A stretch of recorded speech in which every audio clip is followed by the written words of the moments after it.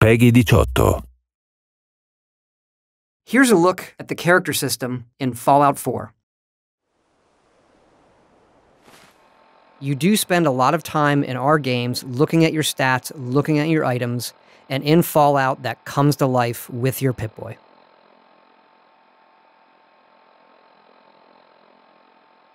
Here are your 7 specials, and these really define who you are.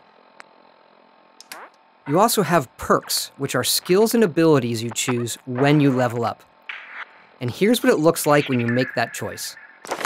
This is the perk chart where you can see all the perks you can select and the ones you have. It is organized by the 7 specials. There is a perk for each special and each rank of that special from 1 to 10.